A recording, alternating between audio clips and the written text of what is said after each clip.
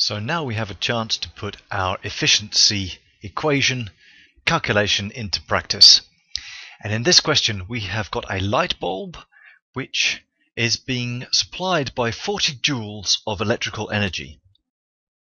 Now the bulb emits 35 joules of heat energy, and the question is, what is the efficiency of the bulb? And we're going to be using list equation solve state to do this calculation, but I'd like to add in the do less, because occasionally it's quite useful for us to draw a diagram before we go into a calculation, and this is one such case. So how do we draw a diagram of this situation?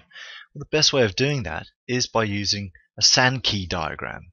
So the input energy is 40 joules, and the output energy we've got is 35 joules of heat energy. 35 joules of heat. But is that useful, or is that wasted energy? Well, that's wasted because it's a light bulb. We want light from a light bulb, not heat. So that's wasted energy, which leaves 5 joules must therefore be useful light energy. So that's the little twist of this question, that we should draw a diagram, a Sankey diagram, to start with, and that will help us to identify the useful energy that this light bulb is emitting.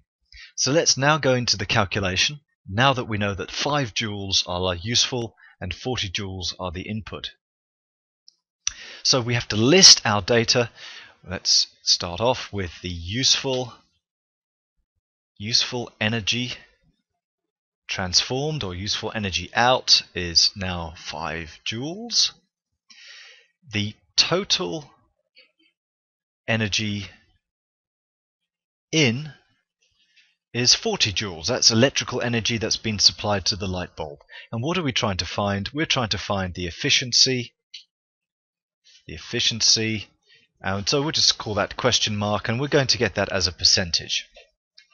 The equation, which you can get from your equation sheet, or you should perhaps learn it as well, it would also be very useful to learn, is that efficiency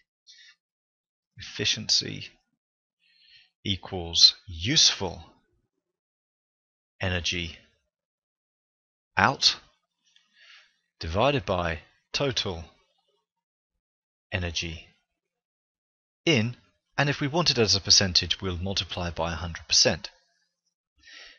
Solve, let's put the numbers in. So we can say efficiency equals useful energy out, 5 joules. Don't worry about putting the units in when in the solve part of the calculation, because it will just make it more complicated. 5 joules divided by 40 joules of total energy in times by 100, and that should give us 12.5. If we put a little percentage sign there, 12.5%. So state the answer with the unit. Well, remember that efficiency does not have any units. As such, it is just a fraction or a ratio or a percentage. So we can just keep it at 12.5%. And there we have it. List, equation, solve, state, with a little twist in the question because we had to find the useful energy out.